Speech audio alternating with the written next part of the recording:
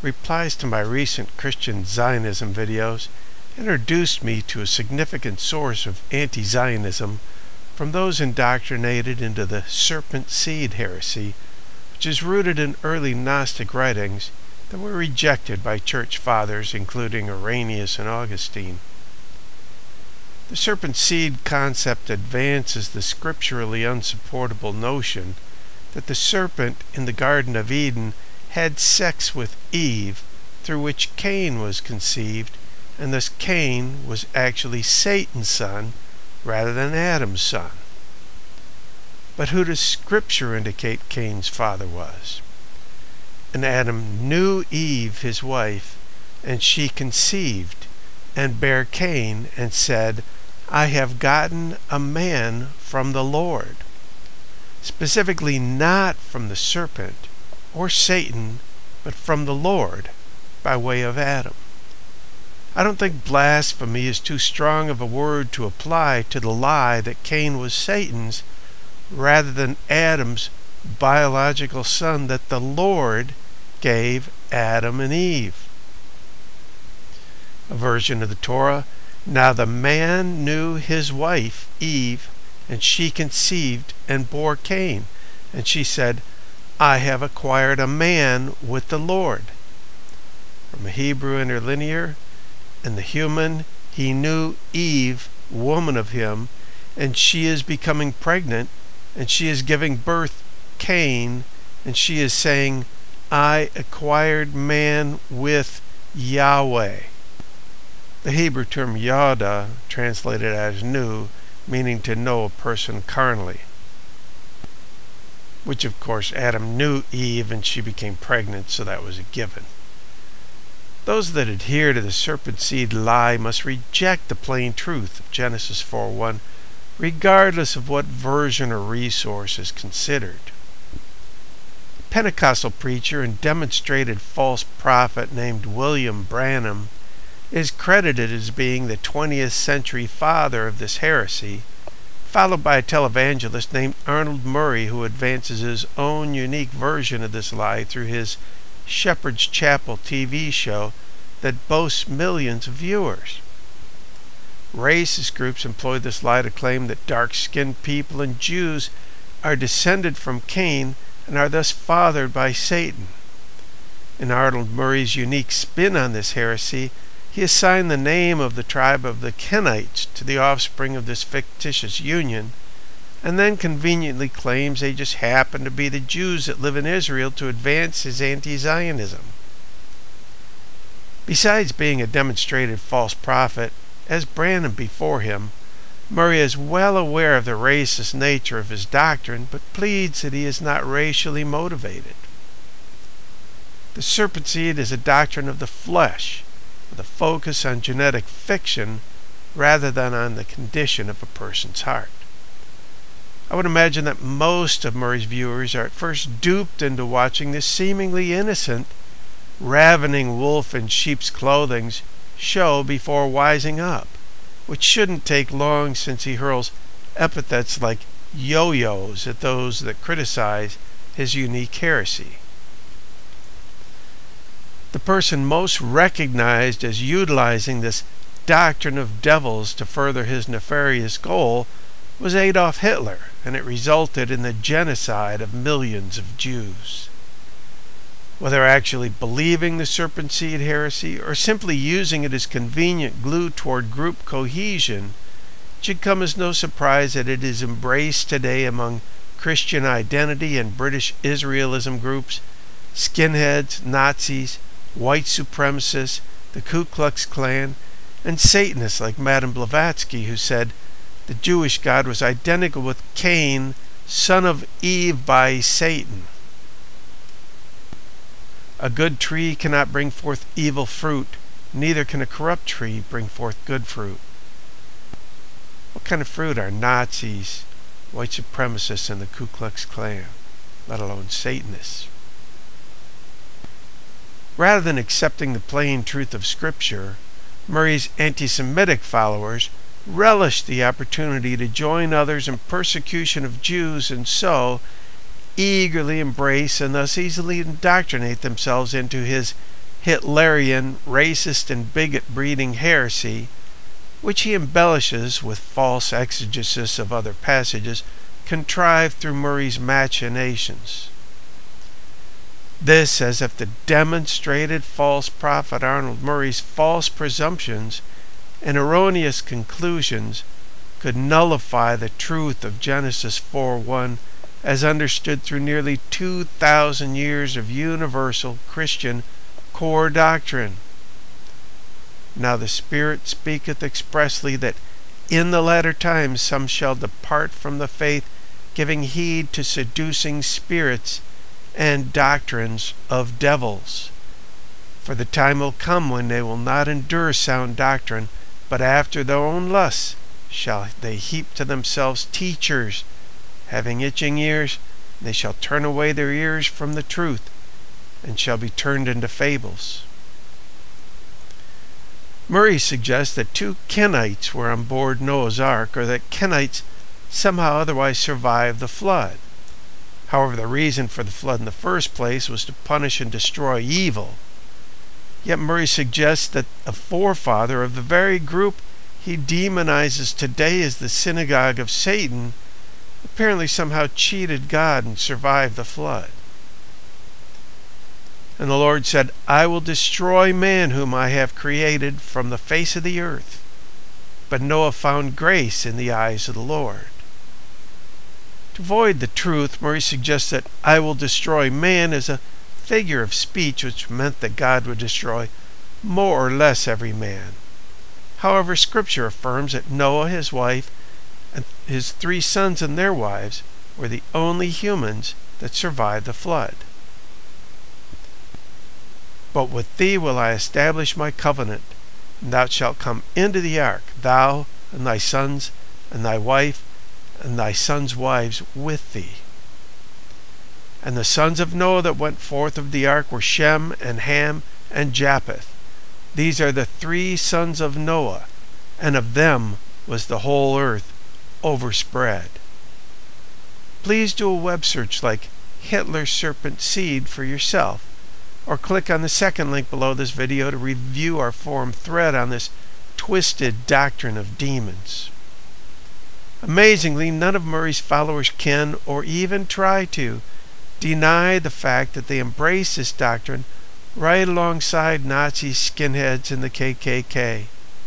There was such a pitched battle against truth on Murray's Wikipedia bio page that it had to be removed.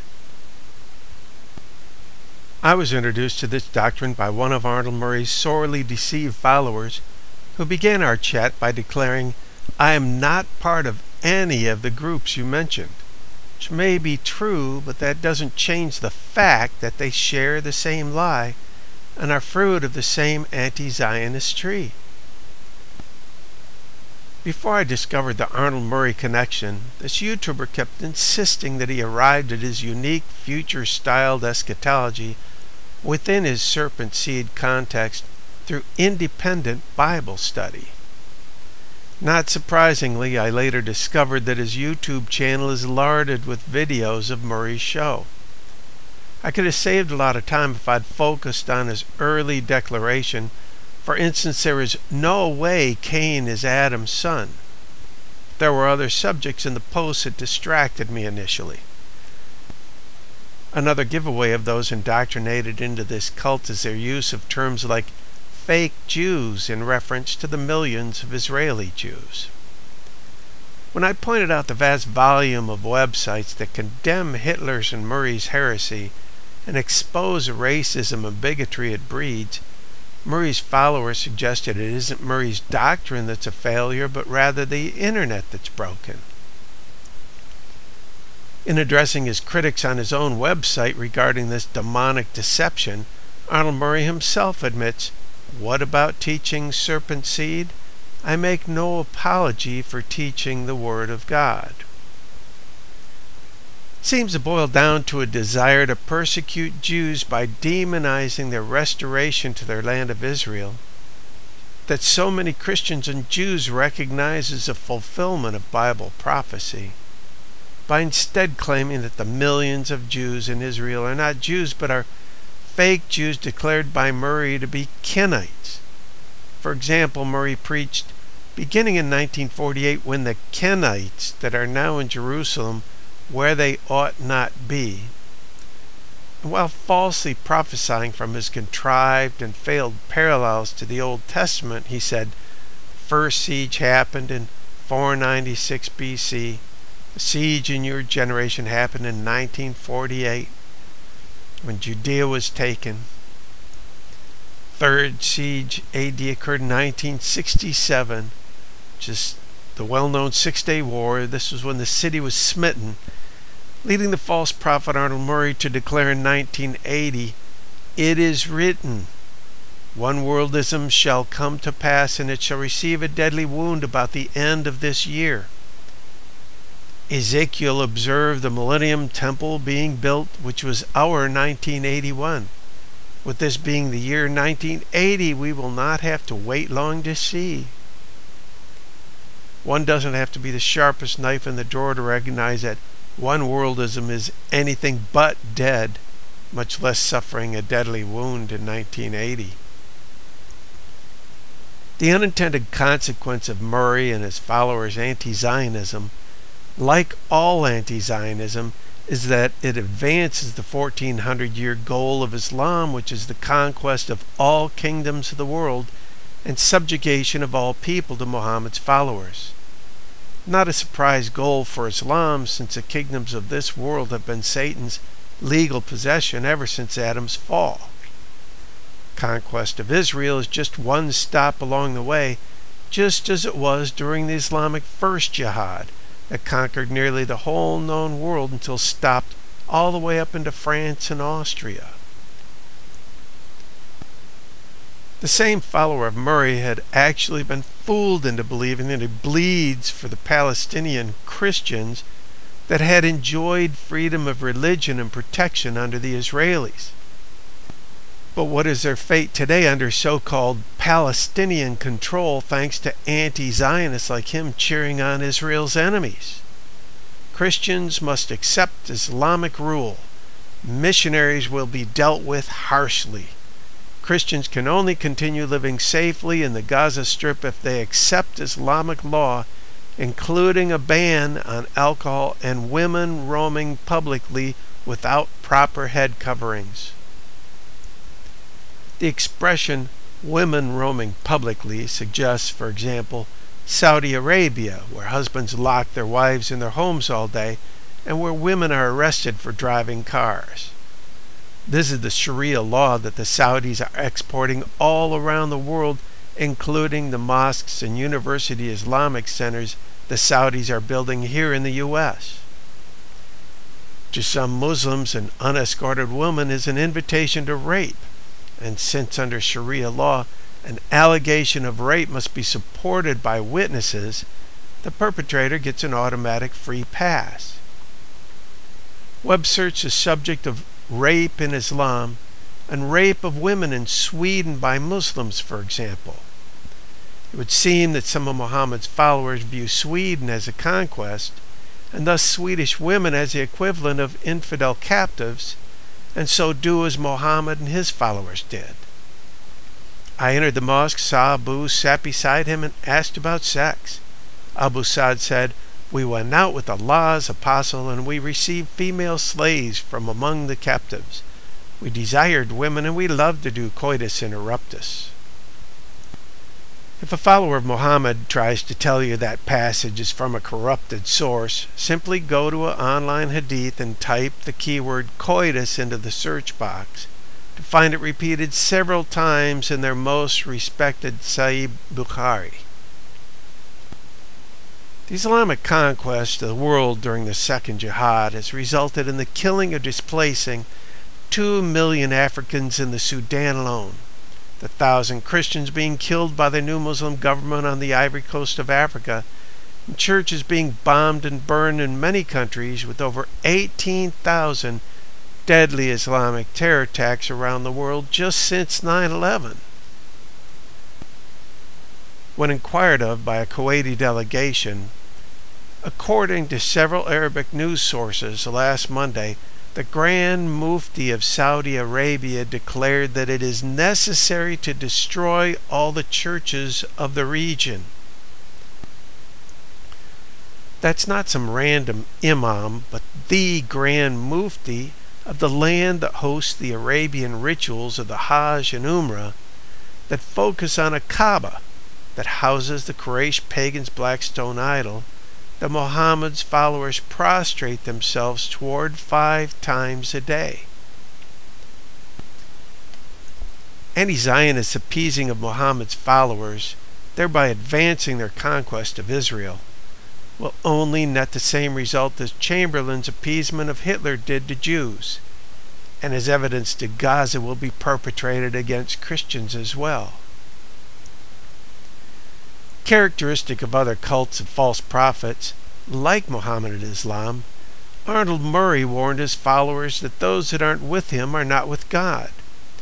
In reference to his now failed parallels through which he made his false prophecies in 1980, he quipped, "Beloved, if you believe that all that is a coincidence, then you are not one of God's elect."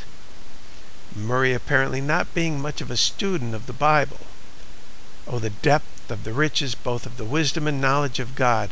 How unsearchable are his judgments, and his ways past finding out. Indeed, anyone who would have passed Murray's failed parallels off as a coincidence would have been correct, while Murray is demonstrated to have prophesied falsely. So which one would more likely not be one of God's elect? Murray's focus on the flesh in assigning the fiction of his Kenite lineage to Jews in Israel, even if it weren't preposterous, would have nothing to do with how a Jew is defined in the Christian era. For he is not a Jew which is one outwardly, and neither is that circumcision which is outward in the flesh, but he is a Jew which is one inwardly, and circumcision is that of the heart, in the spirit and not in the letter, whose praise is not of men, but of God. Thus faithful Jews are the only Jews there are in God's eyes, whether they happen to live in Israel or Peoria, Illinois. Yet Murray's followers point the finger and declare Jews that happen to live in Israel to be in the synagogue of Satan, based not on the condition of the individual's heart, but rather based on the happenstance of where they live, while falsely labeling them Kenites. I know the blasphemy of them which say they are Jews and are not, but are the synagogue of Satan. While Murray's followers are quick to assign that synagogue to Jews in Israel, who, might we surmise, are the ones that may actually be in the synagogue of Satan? The accused, or the accusers that believe themselves to be grafted in among God's people, but reject Genesis 4:1 to follow Arnold Murray's serpent seed doctrine. This know also that in the last days perilous times shall come, for men shall be false accusers, fierce, despisers of those that are good, having a form of godliness, but denying the power thereof. In the book of Romans we learn of the good olive tree, and if some of the branches be broken off, and thou, being a wild olive tree, wert grafted in among them, and with them partakest of the root and the fatness of the olive tree, we branches of the wild olive tree that have been grafted in among the branches of the good olive tree partake with them in the root and the fatness of the good olive tree. All faithful Jews in Israel or anywhere else are Jews. We are saved by the condition of our hearts, not by the happenstance of our birthplace or genetic makeup. Some Jews may not yet recognize Jesus as their Messiah because God hath given them the spirit of slumber, eyes they should not see and ears they should not hear unto this day. That was penned well after the cross, and we have been advised regarding this mystery. For I would not, brethren, that ye should be ignorant of this mystery, lest ye should be wise in your own conceits, that blindness in part has happened to Israel until the fullness, or full number, of the Gentiles be come in. As concerning the gospel, they are enemies for your sakes, but as touching the election, they are beloved for the Father's sakes. Enemies of the gospel, but beloved. For the gifts and the calling of God are without repentance. Those irrevocable gifts include everlasting possession of all the land of Canaan that God gave to the seed of Abraham, Isaac, and Jacob through an everlasting covenant. What could cause men to desire to reject Genesis 4:1 and go so far afield as to claim that Cain was Satan's son by accepting Satan's, Hitler's, Murray's serpent seed doctrine? Now the Spirit speaketh expressly that in the latter times some shall depart from the faith, giving heed to seducing spirits and doctrines of devils. In 2 Thessalonians we learn we are to expect a falling away or apostasy. Let no man deceive you by any means, for that day shall not come except there come a falling away first, and that man of sin be revealed, the son of perdition. Please see the video on the man of sin. This apostasy has been going on for over a century through 19th century born cults of false prophets and teachers, but in earnest for over the last half century by the church abandoning the preaching of repentance in favor of counterfeit movements like prosperity doctrines, ecumenism, religious pluralism, and abominations like the Chrislam movement. While it's almost too terrible to contemplate, later in the passage we learn, because they receive not the love of truth, God shall send them strong delusion, that they should believe a lie, that they all might be damned who believed not the truth. Since we can't know God's judgment, we can only wonder where that leaves those that have so little love of truth that they reject Genesis 4:1 as understood through nearly 2,000 years of Christian core doctrine, to instead accept the serpent seed, false presumptions and machinations of men, only to discover themselves among the evil rotted fruit of a corrupt tree that includes Nazis, skinheads, and the KKK. Accepting a doctrine of devils that was embraced by Hitler as a pretense for the mass murder of millions of Jews during the Holocaust, and is embraced today by the false teacher and false prophet Arnold Murray. It isn't like we weren't warned. Beware of false prophets which come to you in sheep's clothing, but inwardly they are ravening wolves.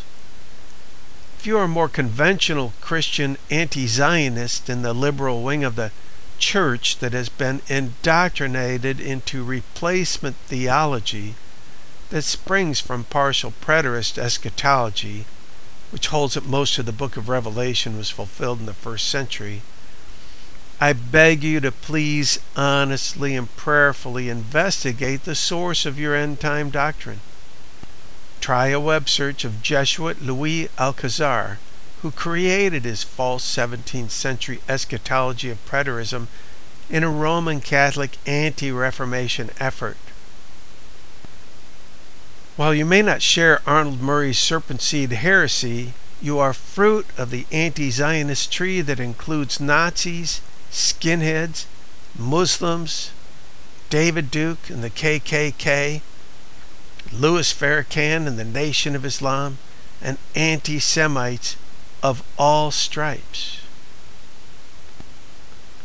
I would further encourage you to consider a study of Revelation within the traditional continuous historic context, completely on its own merit, by reading the free online book The False Prophet by Ella Schofield that is available at the third link below this video. For over 30 years, Brother Schofield has written about Islam as the final foe of God's people in Bible prophecy. May God bless you and lead us all in all truth. Jesus saith unto him, I am the way, the truth, and the life. No man cometh unto the Father but by me.